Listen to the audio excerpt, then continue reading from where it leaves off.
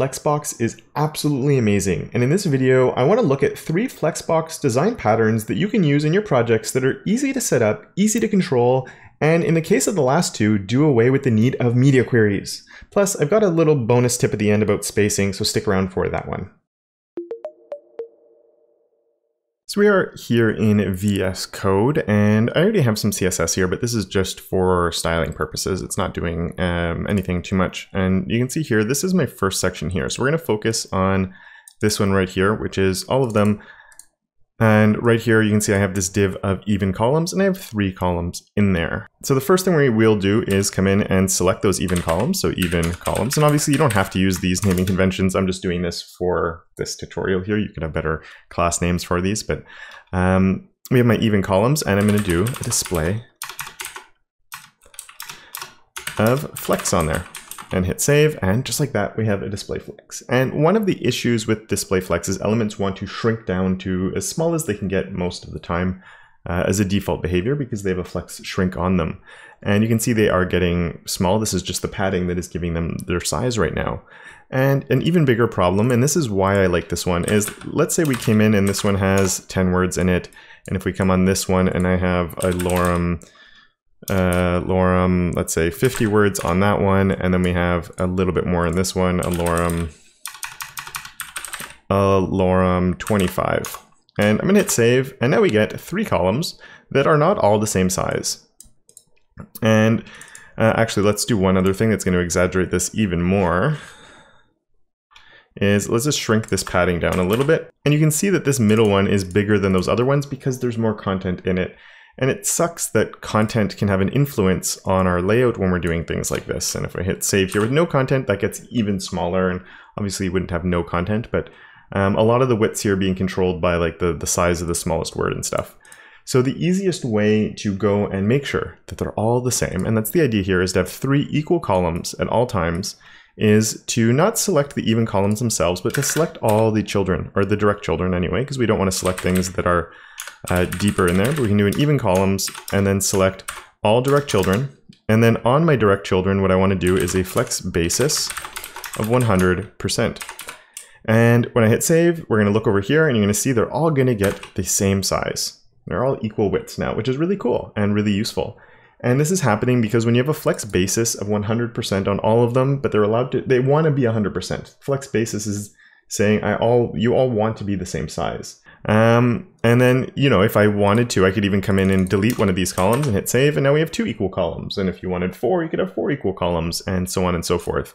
If you squeeze the columns too much, you might find that there's a little bit of play just because Flexbox is going to make sure that the content is fitting. And at one point it can cause overflow if you have way too much content and it doesn't work. But for the most part, this will give you, most of the time, if you're using it in a sensible way and not squeezing things down on a phone, this should work really, really well for you. So there, here, let's just do it really quick. We can have 2 columns, hit save. We have 3 equal columns, duplicate it again, hit save. We have 4 equal columns, and so on and so forth. And it just makes it really nice to have equal columns where all of them are going to be the same, and it doesn't matter how many you're putting in there. And again, this is happening because they want to be 100%, but they're allowed to shrink down because flex shrink is on by default. And so ideally they're all the same. And this is the real trick here, is just saying all 3 columns should be the same size. What you don't want to do here is say 33%, because that's going to work for 3 columns, but then that could start breaking things if you have 2 columns, let's say. So all of a sudden, if we deleted one of these, now, well, they want to be 33%, so they are. And they don't have to be bigger because by default, they don't want to be bigger. So the trick is to take advantage of flex shrink on this one, which is on by default. And this is allowing, it's going to make it work by doing it at 100% and just making sure that all of them are at 100%. Or they're all the same size. It could be 1000%, and I think it would still work actually. So that is the first one. That is my even columns right there. 2 selectors, and it should work pretty well almost all the time. Let's go down to this gridish, and the gridish is one of the ones I actually like the most. So once again, we're going to select my selector, so it's gridish, and we'll do a display flex, and we get them shrinking down to be as small as they can possibly be. Now, the real magic of gridish comes in 2 different spots. So the first one I'm going to do is come onto my gridish, and we're going to do the same selector we used before. And on my gridish, this time we're going to do something a little bit different, where we're going to use a flex, the flex property, which is a shorthand for both flex, or for all three of flex grow, flex shrink, and for flex basis. And what I want to do is a 1, 1, and then I need to choose a size. And this size, in this case, we don't want it to be 100%, which is my flex basis, which is, again, think of flex basis sort of like a width. It changes if you change the flex direction, but for now, that's the right way to think about it. So if I do this, it's sort of the same thing as my even columns, to be honest. The only difference with it is if I had a small number here, they're allowed to grow, so they're still going to fill up that available space. So like this, no magic is really happening. But my flex basis doesn't even need to be a percentage, or we could be. Let's say we do 33% actually. And we'll start there. And so we sort of want 3 columns, but if there's something else going on, we sort of want to fix it. And where the real magic for this comes in is if we use a flex wrap, which by default is no wrap, like that. So what we want to actually do is change that and make change it to wrap. And what wrap is going to do is, if there's not enough room, go on to another row of content. And so we get 3 columns, and then we had 2 left over, so they fill down here. Now the order of the properties here is flex grow, flex shrink, and flex basis. And usually, or not usually, but by default, the flex grow is actually 0, which means don't grow. So if you left it like this, you would get something like this, which looks a lot more like a CSS grid type layout actually. But by putting the 1 here, what's happening is it's saying we're allowed to shrink, but we're also allowed to grow. So we want to be 33%. If we're in a situation where there would be empty space, you're allowed to grow to fill that space. And the real magic happens here, not if you're using percentages, because if you're using percentages, what's going to happen is no matter what you do, pretty much it's going to stay the same, right? Or we get this where it's really running out of room because there's not enough padding. But you get this situation where it's, for the most part, always going to look exactly the same. But where the real magic comes in is if you come in here and you actually put a width. So let's say I'm going to make it small just so we can actually see it in action here a little bit better. So it looks the same right now, but it wants to be, each one of these wants to be 10em. So if I make this bigger, at one point you're going to see, whoa, we can actually get, and let's just do this a little bit here. So if we get bigger, oh, we can actually pop up because there's enough room for these to all be 10em, and there's not enough room for this one to fit there. So he's just going to grow across the bottom. And if we get big enough, they'll actually all go next to one another if there's ever enough room. And then if we shrink down at one point, they stack that way. And if we go a little bit further, they stack all one on top of each other. That's so cool and so nice, right? This is super, super awesome. So you can create this responsive layout without any media queries, anything like that. Now, sometimes you do run into these awkward situations like this. It depends how many columns you have, the widths you've set, and different things like that. So it might not be ideal for every situation that you're going to want, but depending on the type of content that you want to have, it's super nice that it just automatically adjusts on the fly for you. And I think in the right situation, it can be actually super, super useful. So I think that is a really fun one that can definitely be used on sites. And again, the nice thing with this is you're selecting all your direct children here. So whatever the content that you're placing in this, it's just going to fit into the space that you've created for it. So I think that's really, really useful. And then we get down to here, which is my content and sidebar. And this is obviously a very popular design pattern that people have. So for this one, we called it content sidebar. And on my content sidebar, well, of course, we're looking at Flexbox design patterns. So we need a display flex on there, which will give me my 3 columns. And for this, actually, what I'm going to do, I'm just going to comment out these first 2 for now, so we can just focus on this one, because every time the page refreshes, it's going to jump up if not. So we have my content sidebar, and we're sort of going to steal that same idea once again, but this time we have to do it a little bit differently. But we are going to use the flex wrap again. So we want a flex wrap of wrap, and this is what's going to let us get away with not having a media query, which is obviously a nice little thing. And in this case, what we do need to do though is we need to select them separately. So I'm going to do it like this, where I'm going to say content sidebar, and then whatever the nth child is, child 1. Now in your case, you might have a nice class on that of like main content and sidebar, and you could just put your class in here instead of doing it this way. So it depends on how you want to set this up. But on here, what I'm going to do is we're going to say it has a flex of, what do we want to do? We want to allow it to grow and to shrink. And I'm going to say it should be at 70%. So we have a 70% main area.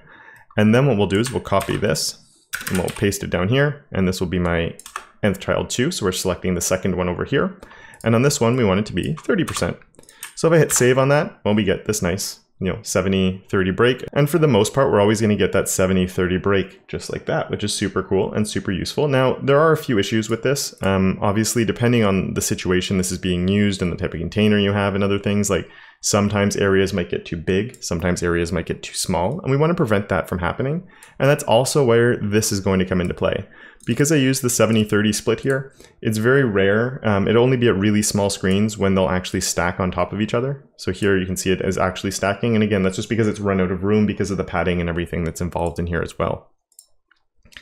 But what we want to do is we sort of want to have more control on this. So I think what I'm going to do is I'm going to say, and this is very specific to this situation because we have lots of empty space and white space and stuff. So what I'm going to do is on my main area, I want to prevent it from ever getting too small, because when we start getting into like this realm, like obviously we don't really want this to happen, right? That's getting really, really narrow.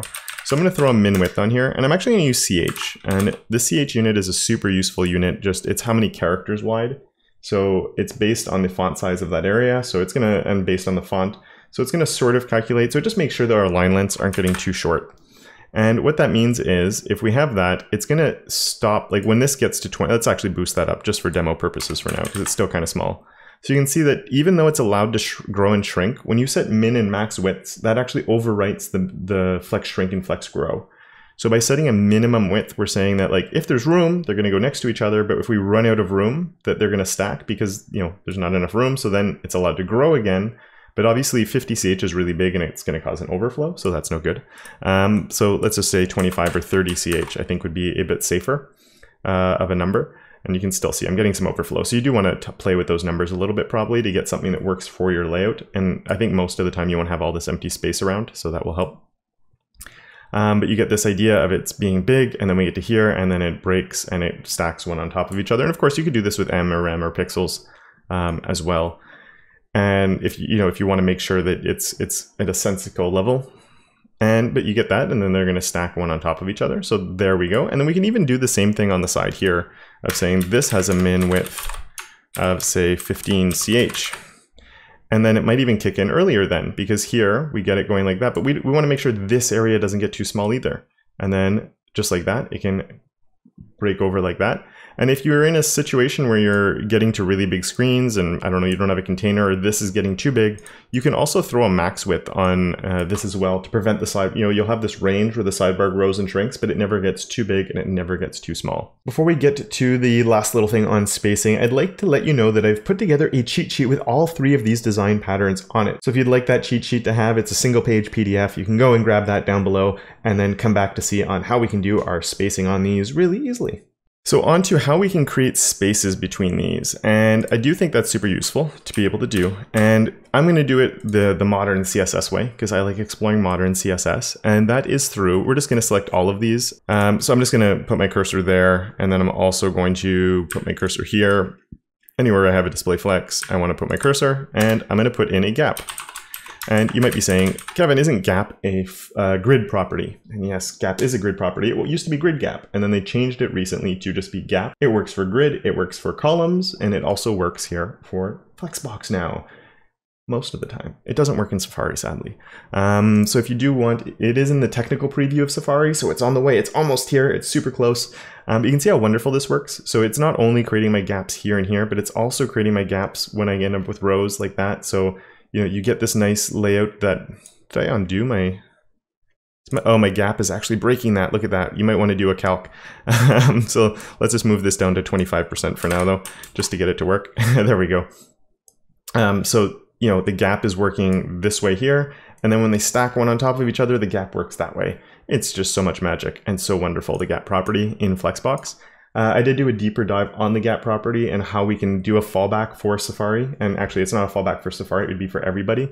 The only thing is, sadly, it will not work in this situation and would require a media query for something like this here. Or anytime you want things to stack the other way, just because of how it works. But it's something that, in the meantime, you could definitely use. But again, it wouldn't work on this one, sadly, just because of this one being a little bit more dynamic and you don't always know which one is here, right? So here it's the third one, and when I go like that, then the third one moves up and stuff like that. But I have a video on that, and the link for it is down below if you want to check it out.